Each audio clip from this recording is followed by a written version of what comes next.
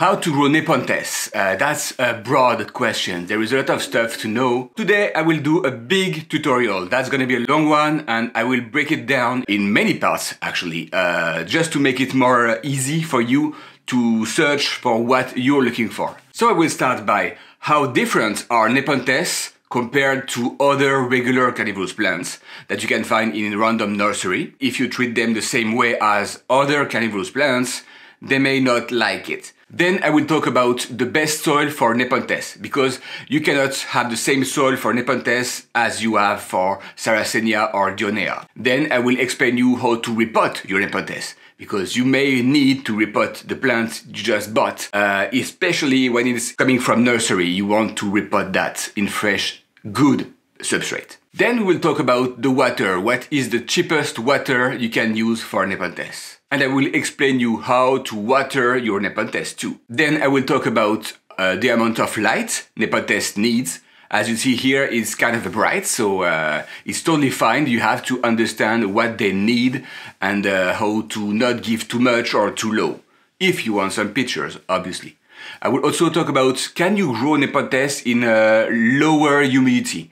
When the humidity is not high, is there a way to still grow Nepenthes on your windowsill, for example? I will also touch on should you add an extra light during winter, because obviously the sun is not really providing enough light. The days are shorter, the power of the sun is less powerful. So do you need an extra light for winter or not? I will also touch on if you need to fertilize your Nepenthes and how to spot if your Nepenthes actually is having enough nutriment. I will talk about the good temperature range that you should have to grow Nepenthes on your windowsill, and I will explain you why sometimes it will impact the choice of the species or the cross that you will buy for your windowsill. I will also talk about how to propagate Nepenthes from cuttings and from seeds. So we'll touch quickly on the flowers and how to pollinate, how to make your own seeds. I will let you know how long live regular Nepenthes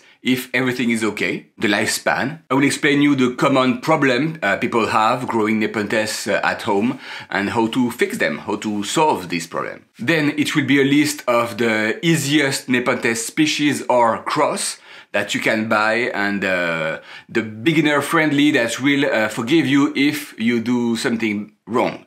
So that's always the best way to start. You don't want to start with a really picky Nepenthes, because you will fail. Then you will think, oh, I'm not good with Nepenthes. No, start by a really robust one that will be forgiving, and then once you are managing your skills and your knowledge, then you can step up to go with a pickier species. I will explain you how to create the best condition for your Nepenthes at home, so they grow nicely, they picture, and then you build up confidence, and that this way you get more knowledgeable, and then you start really to know what you're doing. We will talk about what should you buy as items, the tools that you should at least consider buying if you have this or that problem that may help you on the long run. So sometimes it's better to have only one plant, but have the good tools around to have it picture, than buying 7 plants and none of them are happy and picturing. So you have to choose what you want. And sometimes spending $20 could be a big game changer if you have the right tools or item. And I will also add a few tips, but let's directly start by why Nepenthes are so different compared to other carnivorous plants you can find in random nursery.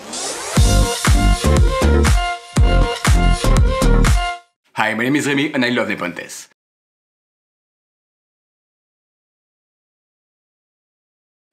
In classic nurseries, you will find carnivorous plants in a corner with every kind of carnivorous plant in the same pack.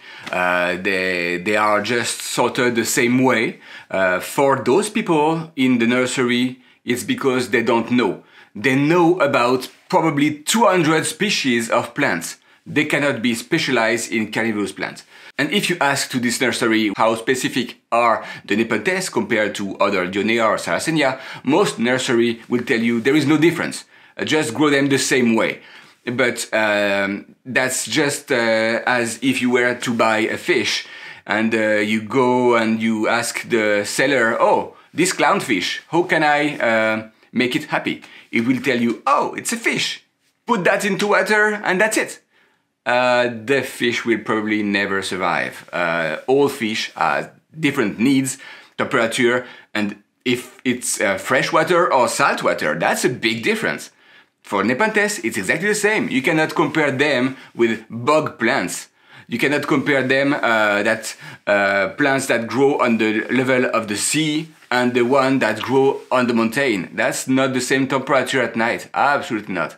So it's more complicated than that. They just don't know. For example, Dionea, the Venus flytrap, Sarracenia, the trumpet pitcher, and other kind of Drosera and Pinguicula, they grow in bog. So that's a huge prairie, kind of a prairie, flooded with a lot of peat moss and sphagnum moss, etc. So it's really, really, really humid. The soil is just mud. And these plants grow on the top of this muddy substrate. So it's really loaded with water. And sometimes plants like Drosera, the one that are light, they will grow on a raft, a piece of sphagnum that is floating on the top of the water. So you cannot be more water loaded than that. Because there is no tree in this bog, because again it's muddy, so even the roots would have hard time to keep the tree up. So there is no shadow. It's plain full blast of sunshine. That's great for Drosera, Sarracenia, the Dionea. That's great, but Nepenthes, they grow in forest. So they are in the shadow, it's not muddy, it's regular soil, and some, if not all Nepenthes, grow in a substrate that is really well drained, so even sometimes epiphytes. So there is not a lot of water around the roots. So that's why Nepenthes, if you water them too much, they will have what we call root rot, because the roots don't have enough oxygen, they are suffocating in this muddy substrate, and then they die. So again, big difference, less sun for the Nepenthes, or less powerful, and less water on the roots, substrates with a more drainage and air around the roots. And all the carnivorous plants that they sell on this nursery, they are mostly temperate species. They will need a winter dormancy. Dionea, Sarracenia, a lot of Drosera and Pinguicula, they will need that. They'll need to rest during winter because where they live, there is winter. So they rest and then they will grow back in spring when the temperature is warmer. It's really like you. You will sleep at night and then usually in the morning after coffee you're fresh and ready to go. But if this Dionea and Sarracenia don't rest during winter, they will get exhausted and after a few years they will die, just as you would die if you don't sleep for a week or two. You will die. This is a need, you need to sleep. And the better sleep you have, the better day you will have. So, the Nepenthes, the big difference is they don't have any winter there. They live in tropical climates. Even during winter, maybe the temperature drop like less 5 degree, 10 degree, less than what they have in summer. It's always warm. It's never even close to freezing point. Not for the whole day. I mean, sometimes some species in the mountain will be able to handle really cold nights, but then the day is warm to plus 15 degrees Celsius. So clearly it's not freezing point here. That's why Nepenthes do not need a dormancy. Actually, they will stop pitchering if it's too cold. So that's again a big difference compared to other carnivorous plants. So soft light, sun, well-drained substrate, and then temperature like at home, something that is more tropical. Not really warm, but still warm enough for you to be in t-shirt, right?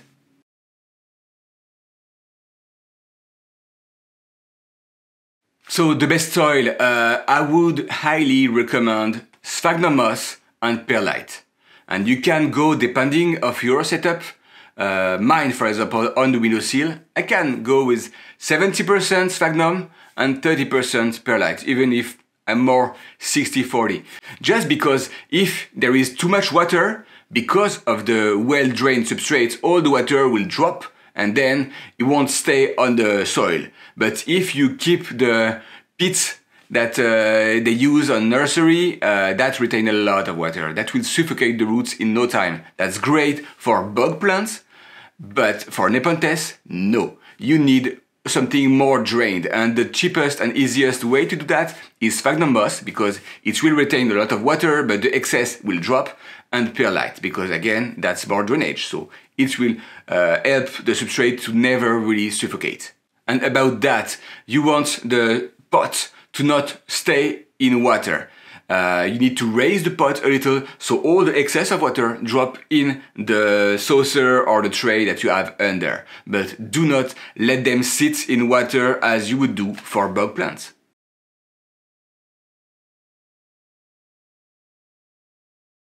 Repotting Nepenthes scares a lot of beginners, but there is nothing really complicated here. Just take your time and be delicate.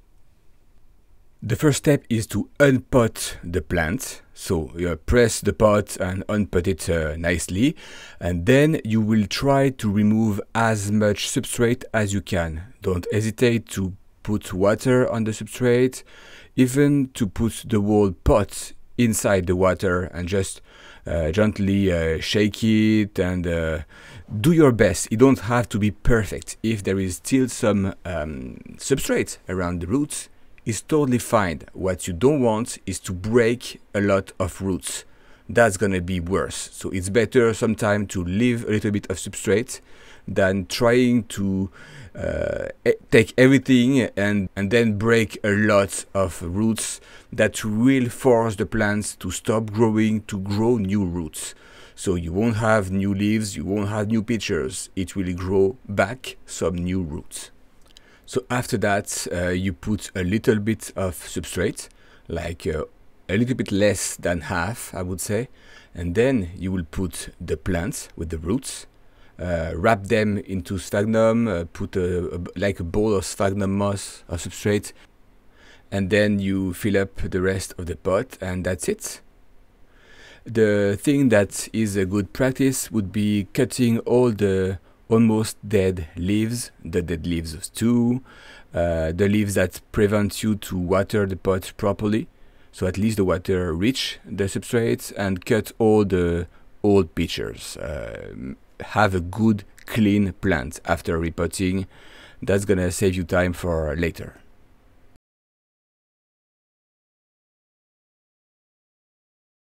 So now the cheapest water for Nepenthes.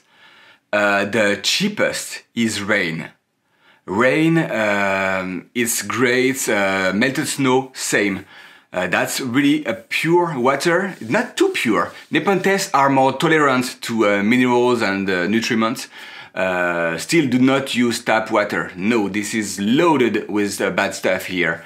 A lot of minerals, the city is using some chemicals that don't harm us, but chemicals that will clean the pipe, that will kill your Nepenthes. If not immediately, it will take maybe 6 months, a year, 2 years, but they will die. It's a sure thing. Tap water, except if you have a really clean tap water, and then you need to test it often, because I heard someone had great tap water and then the city decided to treat the pipe without noticing the people because they don't. And then this person was watering all the Nepenthes with that, and when the chemicals hit, that was a bad experience for this one. So you really want to be careful with the tap water. So the best water is rainwater because that's free. If you want, you can use reverse osmosis because it will be super clean, but keep in mind that to produce reverse osmosis water, you need to waste regular water. A part of the tap water will go and become reverse. The other one will just go in the sink. So there is a price for that, plus the fact that you need a device to reverse osmosis that. So I would highly recommend you to save a little bit of money, get a bucket, and when it's raining, just collect this water, put that into bottles or whatever, and then you will be able to have like a stock of clean rain water. And even if it's rainy or snowing here in Canada, you melt the snow and that's it. It's clean water. That's what I use, and as you can tell, they are not unhappy.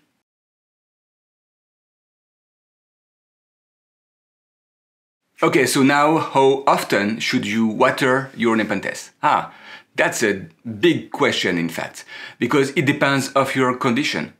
For example, here on the windowsill, I will water every week, sometime every 2 weeks if it's not really dry. For me, it's drier during winter because it's really cold outside and the furnace is heating the house. It's dry air, so you need more water because the substrate will dry faster. If those same plants were in a grow tent or a terrarium, there is almost no evaporation because it's a closed box, so the humidity is not going really evaporating a lot. So the substrate will take longer to really dry, to get bone dry. So you could water every 2 weeks, maybe even 3.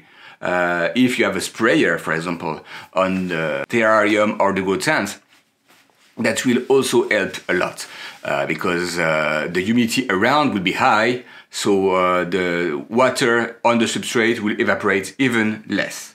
But for example, if I was in a really dry climate, I would probably need to water more. And again, if I have a tray of water collecting the excess of water, I can water all I want.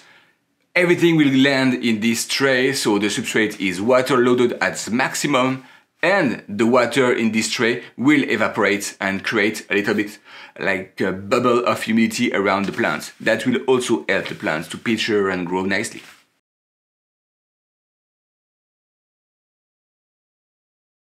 How much light a Nepenthes plant need? That's easy, a lot, but not too like harsh light, not too strong.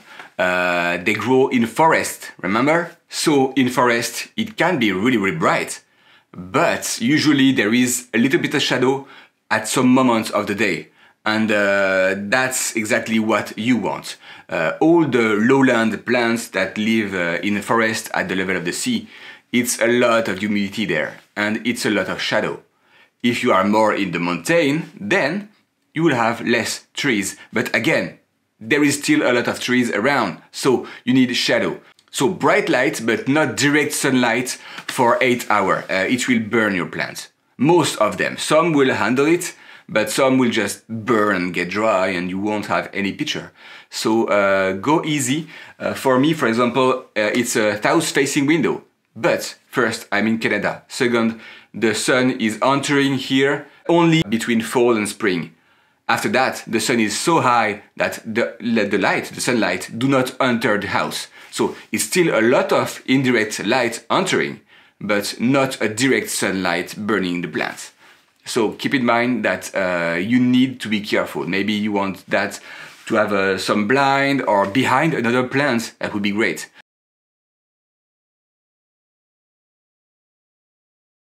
Oh, big question. Can you grow Nepenthes in low humidity environments? We will need to act what is low humidity. For me, for example, I have a sensor here at this place. At the driest of the day, it will be 45%. Because winter, the furnace is heating up. That's really, really dry. That's the drier I will get. 45%, 40%, that's the maximum. But at the level of the plants, because of all the light sphagnum that I spray morning and evening, the humidity around here is probably higher, around 50-55%. So 50% will be something that you can aim for.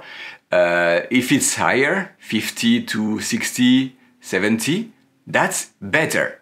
but the minimum should be 45%. 45% under that, that's a challenge. And that's why you raise the humidity around the Nepenthes if you have drier place.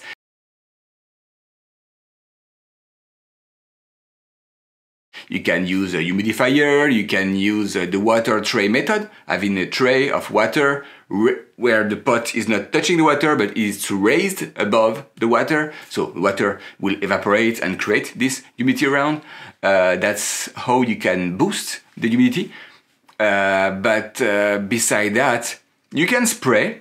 I do spray because of the light sphagnum, but spraying the plants will help for 20 minutes, half an hour. So even if you want to spray all the time, that's not really efficient. Not in an open space like that.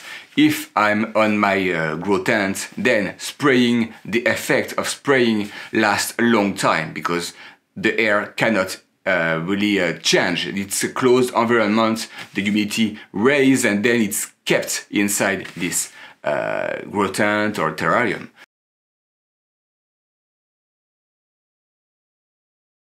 So now, should you buy an extra light? A grow light or regular light, but should you buy something for winter? Because again, the days are shorter, less light from outside. That may and probably will be a problem for the pitchers. The plants need a certain amount of soft light for the day.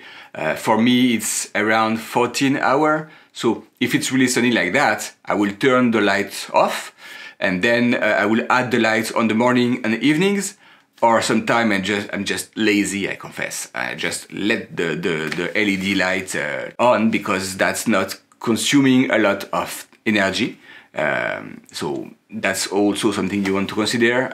LED light is great, but adding this extra light during winter, that's something that often is the problem. Everybody think the humidity is the problem for Nepenthes.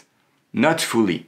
You can have high humidity, but if you lack light, you won't have pitcher. It's not about the humidity.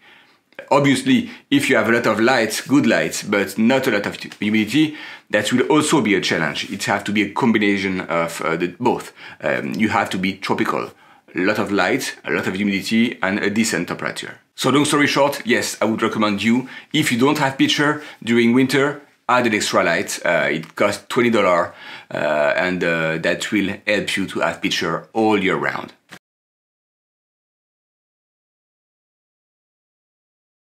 How to fertilize a Nepenthes? Oh, that's easy. In the wild, they will collect insects in the pitchers. So feed the pitchers. For example, if your plant is outside, it will attract insects and naturally capture them, digest them, etc. Here, indoor, that's different. You can go with betta fish pellet when the pitchers are really tiny. Then you can go with one osmocote per pitcher. But for that, quick tips, add this osmocote in a dying pitcher. When the pitcher is too old, it will start dying from the top. Then you can add something to fertilize it, because then this pitcher is kind of ugly. You don't care if it's dying faster, because when you feed or overfeed by accident, the pitcher will die faster. That's the thing. So the plant produces the pitcher to collect nutrients. Once the pitcher provided the nutrients, it's no longer useful, and they usually can be damaged by too much food or rotting stuff inside. So usually, if you feed a pitcher, I would highly recommend you to feed a dying pitcher, or when you have a good pitcher and another one is forming. That's the moment you want to feed the pitcher. That's how you fertilize, really. You put a little bit of betta fish pellet or osmocote in it. You can also use the liquid fertilizer that people use for orchids, for example. Just keep in mind that it has to be something soft, like for orchids, because if it's too strong, it will burn the leaves. So you want something gentle.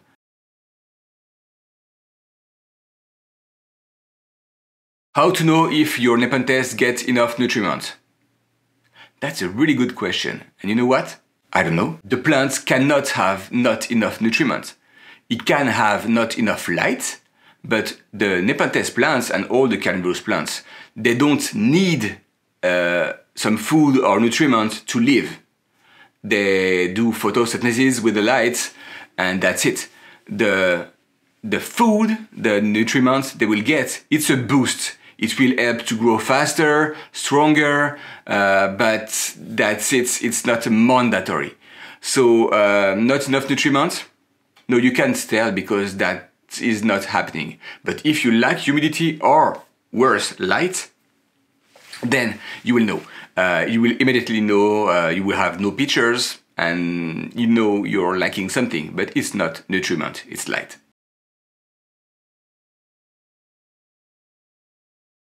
What is the optimal temperature range for a Nepenthes plant? Well, it's regular house temperature. That's the best way to say, especially if you have some intermediate species. Most of the plants you will get in random nursery, they are intermediate. I really want you to understand properly. So, long story short, there is three kinds. There is a lowland at the level of the sea that's warm day and night. Then we have the highland. Those ones, it's in the mountain, it's warm during the day, but cold at night. And then in between we have the intermediate. That's the one that are in the middle, not too cold at night, but not too warm. And we have the ultra highland. So those ones are really special. No need to talk about them for Windowsill because they need a cold temperature, super cold at night. So that's something that you won't achieve on a Windowsill. So let's focus on the intermediate. The intermediates are in the middle, so average house temperature, I would say, something between 18 degrees Celsius and something like 28 degrees Celsius during the day. But during the night, the temperature would drop to 16 degrees Celsius to 20 degrees Celsius. So it's dropping, but not too much.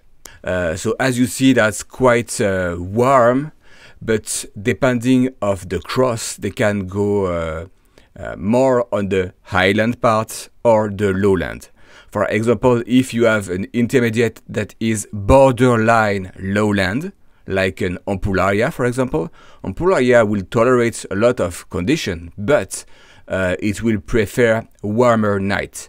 Me, on the Windowsill in Canada, the ampullaria won't picture. It's too cold. He won't like it. And at the opposite, I have some almost highlandish plants that are intermediate plus highland. It's an hybrid between the two. And then they are able to really take advantage of the cold winter here in Canada. So it's really the parentage of the plants that will influence what condition, what will be the best temperature for the plant. So because of those three kind of grow habitats, the lowland, intermediate and highland, that's why I really recommend you to have a sensor, something that will collect the data, humidity and temperature day and night. So this way you can see what kind of plants usually like this kind of condition. Tom's Carnivore, it's a website I really love. It will be linked in the description. That will allow you to directly enter the name of your plant and see what is the temperature it needs usually. For the humidity, sadly enough, we don't have that, so you have to guess. But if it's an hybrid, intermediate, start by 50% and that should be okay. But for the temperature, it will really depend of the cross, and because it's a male and female plant, the female has more influence on the offspring. That's why female plants that is highland will need a colder night. If the female is a lowlander, like an ampullaria or whatever, it will need less cool night. So again, you will have to play, but that's a good investigation that you need to do. Knowing your condition and then finding the good match. Usually for common species that you get in a random nursery, yeah, just the temperature of your house. If you at home you are able to be in t-shirts, that's it. It will work. Then you only have the humidity to really to manage.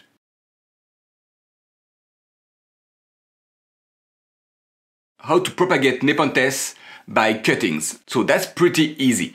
You will wait for your plants to be tall enough. It will vine start going crazy, tall, a lot of space between the leaves, with no reason. It was really dense, growing dense at the beginning. It was young. And then when it starts vining, it's adult or almost adult. And then you will see each leaf, the space in between is really higher and higher and higher, and it will just go to the ceiling. So that's when you can take cuttings. You will literally cut a portion, keep maybe 2 leaves on this portion. So you have the stem, then 2 leaves, you cut that, you put that in a Ziploc bag, for example. That's the easiest way. There is plenty of ways. I have videos about that. So the easiest way is to take this cutting and then put that in a Ziploc bag with water. And for this water, I would recommend maybe reverse osmosis. Something really, really clean, because the rainwater could have bacteria that could harm this cutting. But once the stem is inside the water, and the rest is in the air of the bag, in this closed Ziploc bag, then you let it be. Forget about it. Giving that a good light, not sunlight. Do not put this closed bag, in your windowsill. The sun will just cook it. So you need some artificial light in a warm place, and you wait usually something like 2 months, 3 months, and then it will grow roots, and then you will put that in fresh substrate, and that's it.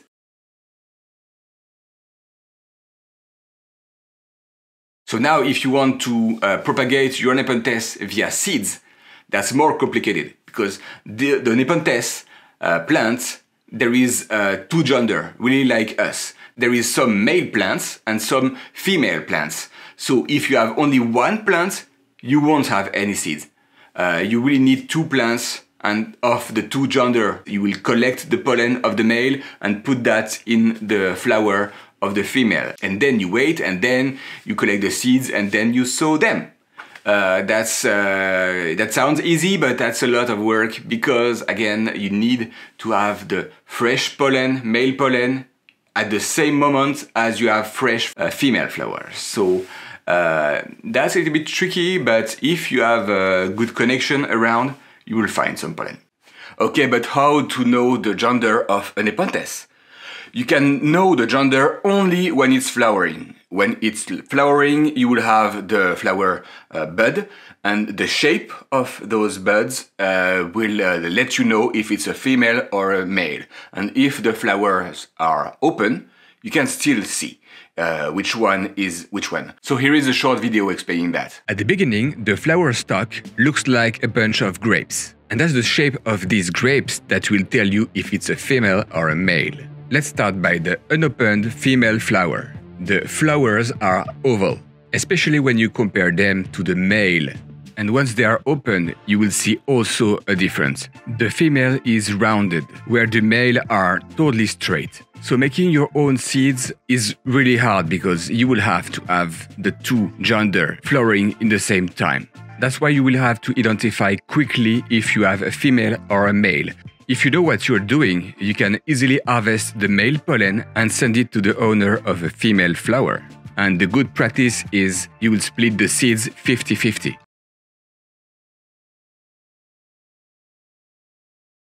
So what is the lifespan of a Nepenthes? Whew. The oldest I got was probably 15 years. And even it was not dead. I just gave it away because I was immigrating to Canada. So my guess is it's probably 25 plus. So that can grow for a long time. We are talking about more than 20 years if everything is okay. If you have root rot, it's gonna die. If you have stem rot, it's gonna die. You can always try to save it. It's possible, but it's kind of hard and you have to research for that. But a regular plant, yeah, at least 20 years with no problem.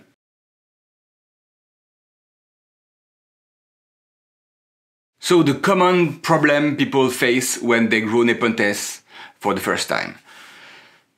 We already touched on the fact that it's not a bog plant, it's a forest plant.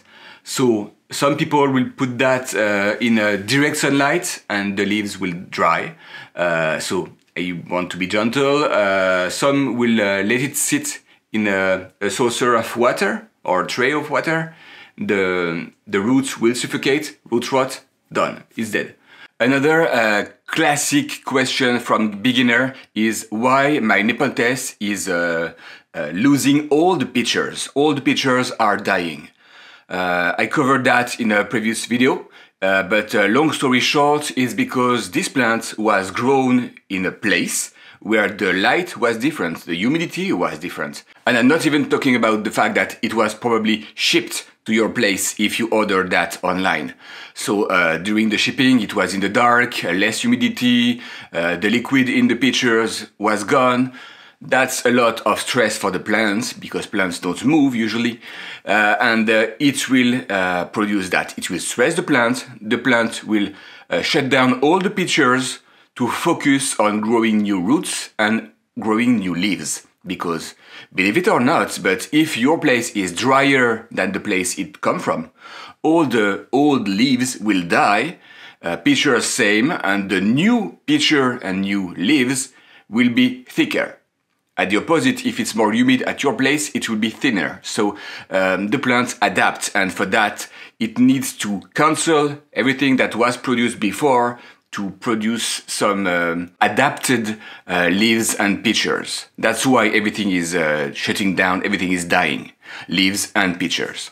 Oh, and something else. If you received your plant and repotted it and broke a lot of roots because they are really tiny, thin, black and fragile.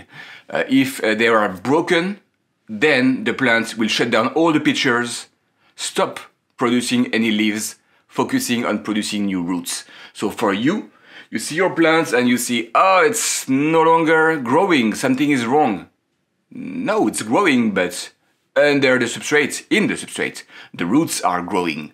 And then the plants, once the roots are strong enough, it will produce back leaves and pitchers. But repotting, after repotting, it's really super classic to have all the pitchers dying. It's I would say for me, even knowing what I'm doing, a third of the plant will stop pitchering after. So just the way it is, the roots are damaged, the plant grow new roots.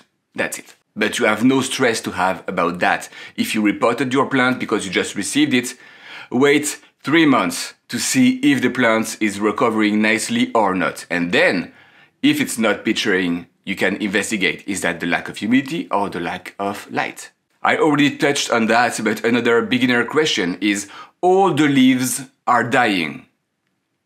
What leaves exactly? If that's the leaves at the bottom of the plant, for sure, they are old, so obviously old leaves will turn yellow, then brown, crispy dark, and then just die. It's normal, it's nature. The leaves are not forever. If it's the new leaves at the top, at the growth point, that's different. If the new leaves are dying, that's a problem. Something is wrong with the plant. Could be too much water, could be the wrong substrate, could be poisoning, you fertilized too much, or you bought some substrate that was fertilized. It happened to me before, buying some peat moss, and it was with fertilizer.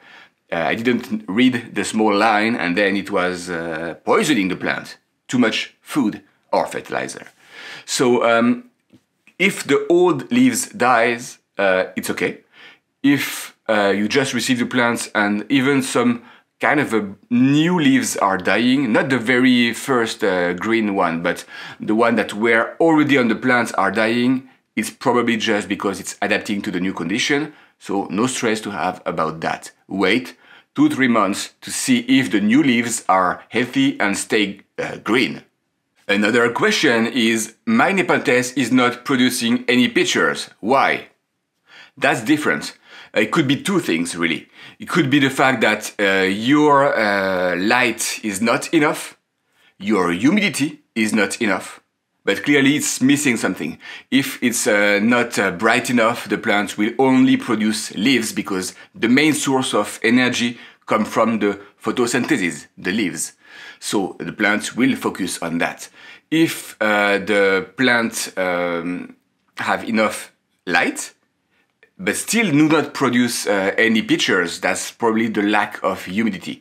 If the humidity is not at least 50%, it will have hard time. Keep in mind they come from tropical humid area.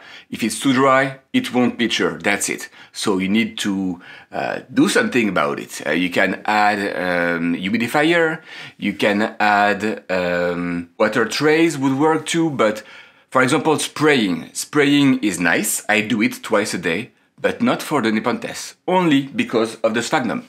The sphagnum needs to be loaded with water morning and evening because it will release humidity and that will help the Nepenthes. So again, I'm not spraying directly for the Nepenthes. If you have a Nepenthes with no sphagnum moss and you spray it, it will increase the humidity for 20 minutes.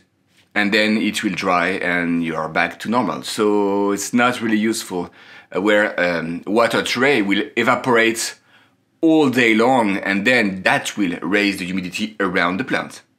Another thing that people ask about is they fed the pitchers and now the pitchers are dying. Yes, especially if you overfeed a pitcher, it will die faster. That's just the way it is. Once the plant had the nutriment it was looking for, needing, it don't really need the pitcher anymore. And if you overfeed, the pitcher will just die even faster because it could have mold in it, could have a lot of stuff. So go easy with the fertilizer and the food because that will kill your pitchers faster. If, for example, you have a lot of humidity, you want to grow this Nepenthes plant on your bathroom. That's great, that's a lot of humidity there. But check if there is enough light. Sometimes a small $20 light, extra light, will do the trick. It will help the plant to have enough light and obviously the humidity will be great. So that's always a good way to manage that. So check and decide if you need more light or more humidity. But if you have the good drainage and a classic house environment, you should be okay.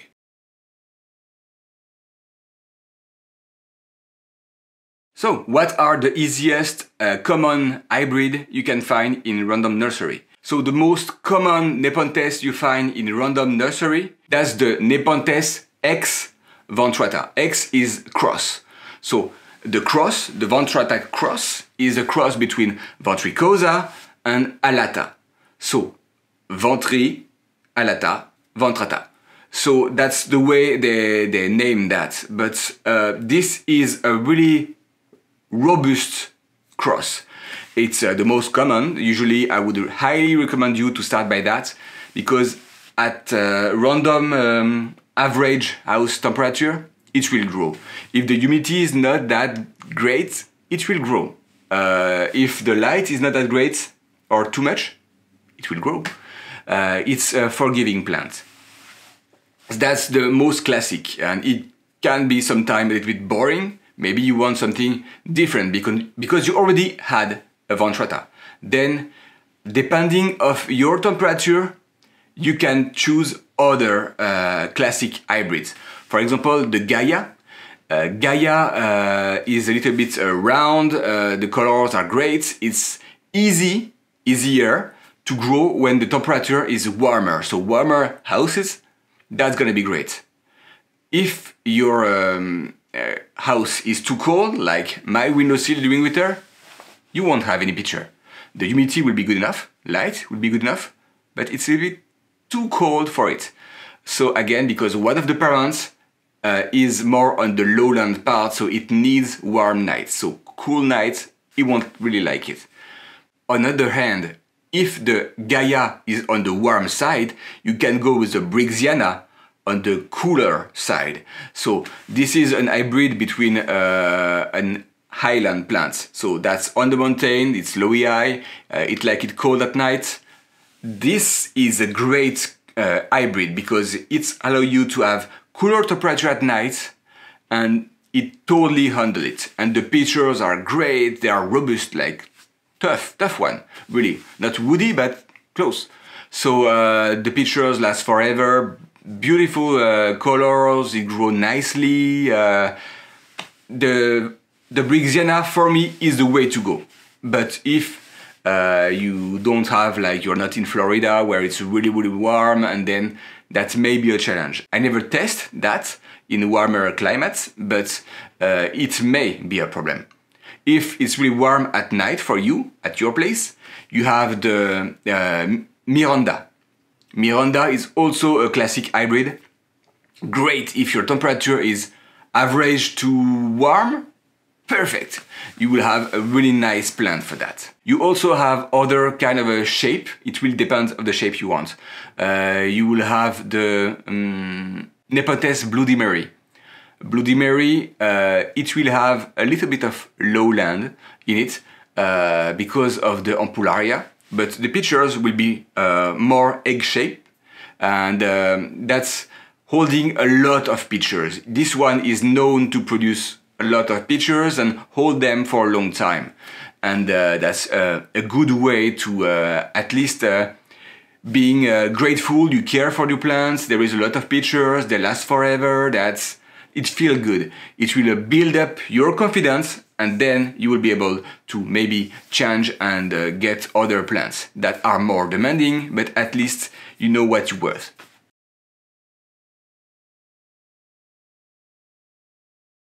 So the best growing condition, really, that's everything I said until now. You need 50% humidity, good soft light, you need the good substrate and good water, and that's it. I would highly recommend you to use the water tray method. So you have this tray of water, you raise the pot, you put the pot on the top, the water do not touch the substrate, and then all this water evaporates. And because it's not touching the pot, the minerals do not evaporate. The minerals stay on the tray. This way, you can use regular tap water in this tray as long as you don't fill up the tray and it touch the pot. But if it's not touching, if it's raised and the water is under, all the tap water will evaporate and it will boost the humidity and it will cost you almost nothing. And it's a good way to boost. Quick note on that. If it's a windy place, this humidity evaporating will just go away. Do not put a fan on your windowsill. I did. It just dries so much the humidity. This is not helping at all. So again, try to have this humidity 50%, random temperature, average temperature for the house, and that's it.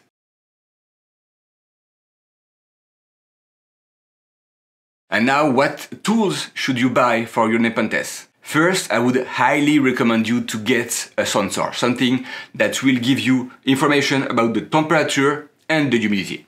There is some cheap one that you can get in random places, from the Home Depot to Amazon. They are cheap. They will give you the information at the moment.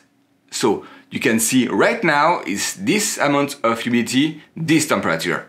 Then you will have to check on evenings what are the humidity and temperature, and then on the morning and maybe at night when you come late you'd see, okay, what is the temperature? Then you take notes of all this. I did it at the beginning. And you have an idea of what temperature do you have day and night and what humidity you have day and night. The next step would be to get a real sensor. I'm a big fan of the sensor push. I have here one sensor. In the grow tent, another sensor. It collects data every minute. It syncs with your phone. So you can see, okay, this is the temperature and the humidity that I had during the night 2 months ago. That's great. So you can really see and understand what are your conditions, because it will influence the species you will get. Or at least it will give you a clue of what you should fix or search to improve. The next thing to buy for me, obviously the substrate. Sphagnum perlite, yes, go buy that, because that's the best substrate, and it will just make your plants happy.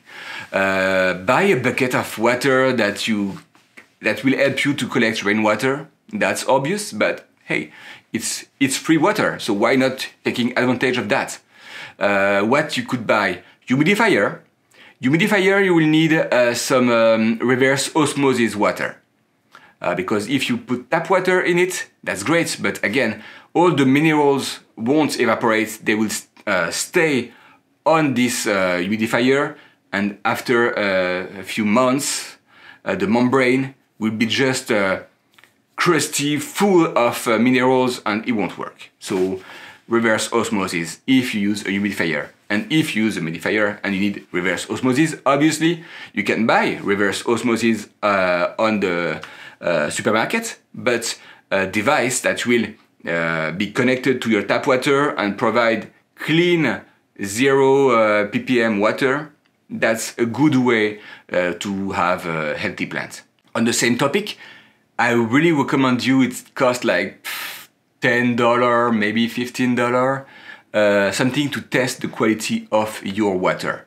Even if you use rainwater or reverse osmosis, it's always a good tool. It costs nothing. It helps you to understand what is the quality of my water, what is in it, only how the water is loaded with something. For example, I will use it to test the percentage of fertilizer I put in my water before spraying once a week the plants. That's a good way to know you don't give too much. Again, too much fertilizer may burn the leaves. So this is a really good way, and I tested this device on the melted snow, rainwater. That's why I know it's good. And even if people will talk about pollution, no, come on, the Nepenthes are not that sensitive. They will grow nicely with random rainwater. But testing it is always better.